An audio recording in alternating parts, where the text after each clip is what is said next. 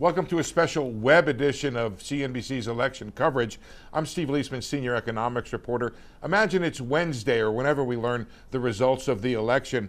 What data will we look back on from the polls and say that was the thing that was decided? To answer this question, I've got a group of experts when it comes to the polling data, probably one of the geekiest groups we've ever brought together. We have Mark Murray, NBC News senior political editor and really the dean of all polling here at NBC. Steve Kornacki, NBC News national political correspondent, a guy who has made a real specialty of doing calisthenics in front of a plasma. Micah Roberts, he's the partner at Public Opinion Strategies, who's the Republican pollster for NBC and CNBC. And of course, Jay Campbell is the partner at Hart Research, our Democratic pollster. Mark, I want to start with you. You did the courageous thing of doing a poll Sunday morning, and you polled all the way through Saturday night, which I would never, ever do. And you came up with a 49-49 split. But inside that, it hides deep divisions in this country. Talk about some of the divisions out there in terms of, for example, the gender gap and income gaps and educational gaps that are there. Yeah, Steve, our poll ends up showing a 34-point gender gap, with Donald Trump winning men by 18 percentage points and Kamala Harris winning women by 16 points. And that's actually larger than the 30-point gender gap that we ended up showing in on our October survey. And as you mentioned, there are big divides when it comes to the education status in our poll. Just Democrats are in one corner, Republicans are in another. And I think that that's kind of reflected in that 49-49 overall tie. But Steve, you mentioned kind of some of the things we're looking for possibly, and one thing I'm fixated in our poll are the change questions. Who better represents change? Kamala Harris having a 5-point advantage in our poll on that question. But then when asked another way, what concerns you more? Would Harris follow in Joe Biden's footsteps, or would Donald Trump repeat his performance in his first year? And voters are pretty much split on that. And so those are going to be the numbers that I'm going to be looking for on election night to try to explain what ends up happening.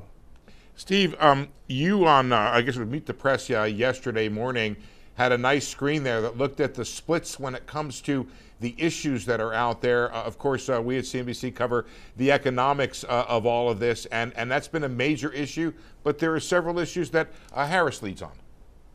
Yeah, the biggest issue that Harris leads on, and this may tie into the gender gap that you and Mark were just talking about, is abortion. You know, when you ask which candidate would you prefer on issue X, abortion consistently for entire campaign, and this was true for Joe Biden as well when he was still a candidate. That is where Harris has her biggest advantage over Trump. It's about 20 points in our final poll here. Harris's advantage on abortion over Trump, and again, that might be feeding that gender gap. I can put it up on the screen here that Mark is talking about. I mean, this is what it looks like. Among men, Trump with an 18-point advantage. Among women, Harris with a 16-point advantage, 34-point total gender gap. That would be, if this is what happens, by 10 points, that would be the biggest gender gap ever recorded, something we've been talking about in presidential elections for about 40 years. And one other finding in our poll that jumped out at me a little bit here was on the question of enthusiasm, asking voters on a scale of 1 to 10 to rate how enthusiastic they are. The 9-10s, the highest,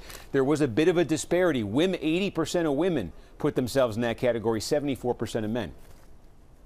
So a little bit more enthusiasm among women. Micah, one thing that we've been talking about, doing these polls for months now leading up to the election, and you have been saying over and over again that one of the big changes in this election is how party identification comes back even. It didn't used to be. There used to be a lead for Democrats. Talk about the history of this and what we're seeing in the polls that we've been doing. Yeah, so this is the first election where we've seen consistently break-even party identification. That is, for viewers at home, just as many Republicans as Democrats in our national samples. For comparison, in 2012, most of our polls showed about a 9-point party identification edge for Democrats, and that's been narrowing in the Trump era. This isn't pollster magic, Steve. This is an organic movement of voters that's part of a broader realignment that Mark and Steve just kind of hinted at. It's happening really in the Trump era over the last 12 years, and it's happening along education lines, along class, and along gender and ethnicity lines, where we're seeing pretty dramatic movements for Black men and Hispanic men toward the Republican Party, Republican identification, and toward Donald Trump in this election. And Jay, one thing that you've pointed out pretty consistently is this flip. It used to be the problem of Democrats to get low-income, working-class voters out to the polls. This group now leans Republican, and that's really the issue for a Republican candidate now. That's right. It's quite the flip on the old script, as everyone else on the panel, I think, can attest to from previous presidential elections. You know, we have these low information, low interest voters who in the past we in the Democratic Party have referred to as our turnouts. Those are the people that we need to get into the polls in order to get over the finish line and get our candidates elected. This year, and this was, has been clear really for most of the year, and I'm certain it was shown in our last CNBC poll as well, those low interest voters are going for Donald Trump by something like a 16-point margin, whereas the highest interest voters are kind of split between Harris and Trump. So, the greater turnout in this election is going to work to the benefit of the Republican candidate, and that's something we haven't seen too much of in the past 20 years. And it's probably worth pointing out that there is no poll, I think, that's out there that can solve the issue of the Achilles heel of all polling, which is turnout. Micah, you and I had a good discussion. I was on my way home the other day, and I had this probably old, antiquated notion that there were more 20-something Democratic kids who were out there knocking on doors than there were Republican kids. So I came up with this idea that when it came to the ground game, the Democrats probably had an advantage there. And you said, Steve, not so fast. Well, it really does reignite the conversation around gender, because the difference between an 18 to 44 man, 18 to 44 women is stark when you look at the party identification and vote intention. Another thing to understand is not everybody's moving in the same direction. There's been a swing and a hardening toward Democrats, too, for party identification, and specifically around college-educated women. And so when you look at a place like Iowa, we saw a poll come out over the weekend where Harris was leading by 3 in a pretty traditionally red state. A lot of that movement was because there was underlying movement among women, and especially college-educated women and independent women, toward Harris, a very strong movement.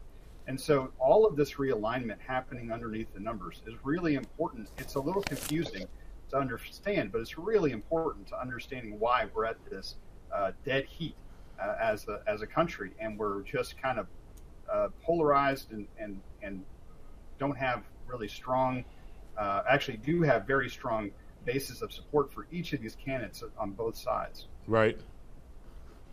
Mark, talk about realignment and swings. We worked together in September on a poll on Latinos, and I think both of our eyes popped when we saw the results, and there has been a big movement of Latinos, a critical group in this race. Talk about what you expect and what our polls showed there. Yeah, and just as Micah was mentioning, the realignment where Democrats are doing so much better with women, particularly white women with college degrees, Republicans the last couple election cycles are doing better with Latino voters and at the margin some black voters, and kind of a lot on the fault lines of whether they live in rural versus urban places, on education level, male versus female. And, Steve, I think one of the bigger questions we're going to have to ask ourselves this election season is what force is bigger? Is it that Republican improvement with Latino voters, or is it Democrats winning female voters and white women with college degrees by an even greater margin? And one potential hint in our poll is that white women you end up having, and also senior women, are some of the most engaged, interested electoral pieces in our poll. And so if we're trying to make assumptions on who is going to turn out, you can bet women over the age of 50 are going to be turning out to vote. It's a little less clear whether Latino voters will. And that, to me, is one of the big mysteries heading into election night. Steve, one of my favorite parts of election night is watching you in front of the board call up these counties and showing your encyclopedic knowledge of these counties. But if you wouldn't mind just responding to Mark's point here, is there a way to look at results as they come in and see how this Latino and black vote are breaking? What will you be looking at specifically to understand that issue? Yeah, I can show you one county you can key in on early in the night, too. Now, it's not in what we expect to be one of the battleground states. It's in Florida, but basically, Florida closes its polls mostly 7 o'clock Eastern, and they're one of the fastest counting states in the country. So within an hour, 90 minutes, you can have clarity in these counties. The one I'm going to look at when you talk about the Hispanic vote would be Osceola County. This is just south of Orlando. This is one of only 3 majority Hispanic counties in Florida. A third of the population in Osceola County is Puerto Rican ancestry. And just take a look here at what happened in 2020. Look, in this county in 2016, Hillary Clinton beat Trump by about 25 points. Now, Biden carried it in 2020, but the margin came down 11 points, just a 14-point margin for Biden here. So in one of the most heavily Hispanic counties in Florida, this was actually one of the biggest gains Trump made in any county in Florida in 2020. So I want to see here, when we get Osceola early, is that trend continuing? Wow, that's amazing. Now, Jay, we did a national poll in October, but also had a focus on an oversample, we call it, in the battleground states. And one of the amazing things about that, talking about swing states and talking about reaching these voters, first of all, we found maybe more persuadable voters out there than we thought. But also this issue, Harris was doing a much better job in reaching, getting her message out in these swing states than it appeared Trump was doing. What did we find there, Jay? And this has been a story since Harris entered this race. The massive advantage she's had in fundraising has all gone into TV, or largely gone into TV. And we asked if people in the battleground states had seen more ads for Trump, more ads for Harris, or about equal numbers of ads for both. And to be clear, in the battleground states, people are seeing a lot of ads for both of these candidates. I live in Pennsylvania. I can endorse the idea that there's lots of ads on the air right now. But when we ask them who they're seeing more of, by a 3-to-1 margin, people are seeing more ads from Kamala Harris. Among the persuadable voters that you mentioned, and that's people who are either undecided or who have not yet firmly committed to voting for their candidate, that advantage for Harris is 15-to-1 more likely to see ads from her than from Donald Trump. That's a pretty shocking and substantial advantage. And you were talking at the outset, Steve, about what are we going to look at when we know who the winner is. This may be one of those things, that big advantage that Harris has had in the air wars. All right, I'll take that as your answer to what's going to be the final question here, is I'm going to nail you guys down on this issue. Mark, let me start with you. It's Wednesday morning. We know who the winner is. It was fill in the blank. If it's Harris, what is the 1 or 2 things you look back on that says that was the thing? And same question for Trump. Yeah, and so, Steve, to me, it's more kind of the late deciders and the overall news environment the last 2 weeks. And even in our poll, when we ended up pushing people who were undecided and saying, all right, one more time, is it Harris or Donald Trump? Harris ended up doing a little bit better than Donald Trump did. And I think we can look at the totality of this news environment, kind of saying, okay, this is what got her across the finish line. But if it comes to explaining a Donald Trump victory, I just look back at our poll, 48% of voters retrospectively approve of Donald Trump's job as president. That's higher than he ever had in our poll when he was president. It's higher than Joe Biden at 41%. And so that overall mood music over the last several months, in fact, over several years of people's perceptions of the Biden presidency versus Trump, might end up explaining why Trump ends up winning. All right, Steve, same question to you, but you have the added burden of showing me a county or 2 that you would be looking at over the course of the evening that might tell us which way this thing is going. Well, absolutely. Let's call one up here. Give me a second just to reset this. And we'll go up to Pennsylvania, 8 p.m. The polls close in Pennsylvania. And where I want to look in Pennsylvania in particular, you take a look right here. Right here at Chester County. Let me just show you what's happened in Chester County. This is one of the big Collier County suburbs of Philadelphia. And you can see Biden won this thing by a little over 17 points in 2020.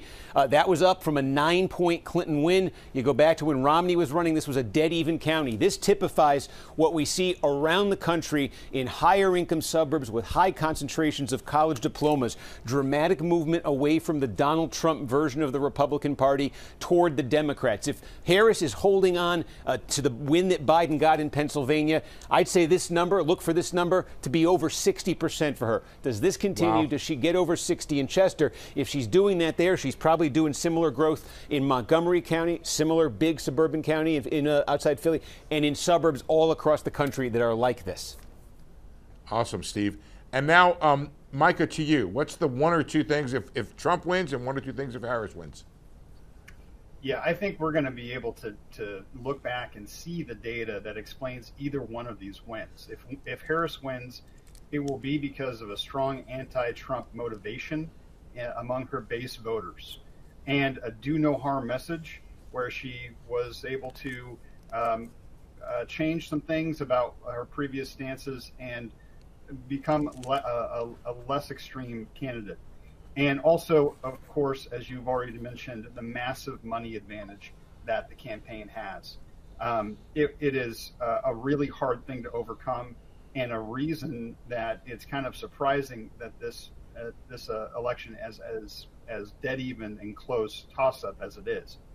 If Trump wins, it will be because of the three I's: immigration, inflation, which we haven't talked much about. 66% of voters say that their family is falling behind, their incomes are falling behind the inflation rate that they're experiencing. And the final I is indignation. I think people are on the Republican side, the base Republican voters are pretty angry, pretty fired up, and there's a lot of emotional pent up from a pretty historic campaign. Assassination attempts, lots of charges back and forth, and really 9 years of a Trump kind of candidacy and presidency that has provided a lot of emotional fodder. So all of this comes down to turnout, of course, and the challenges for the Trump campaign are higher because of the people that he needs to turn out. Low propensity voters spread out over the entire country, as compared to higher propensity voters that are very, very clustered in urban areas. Thank you, Micah. I'm going to answer the question very quickly, which is recollecting that our final poll of 2020, we had the Biden percentage correct.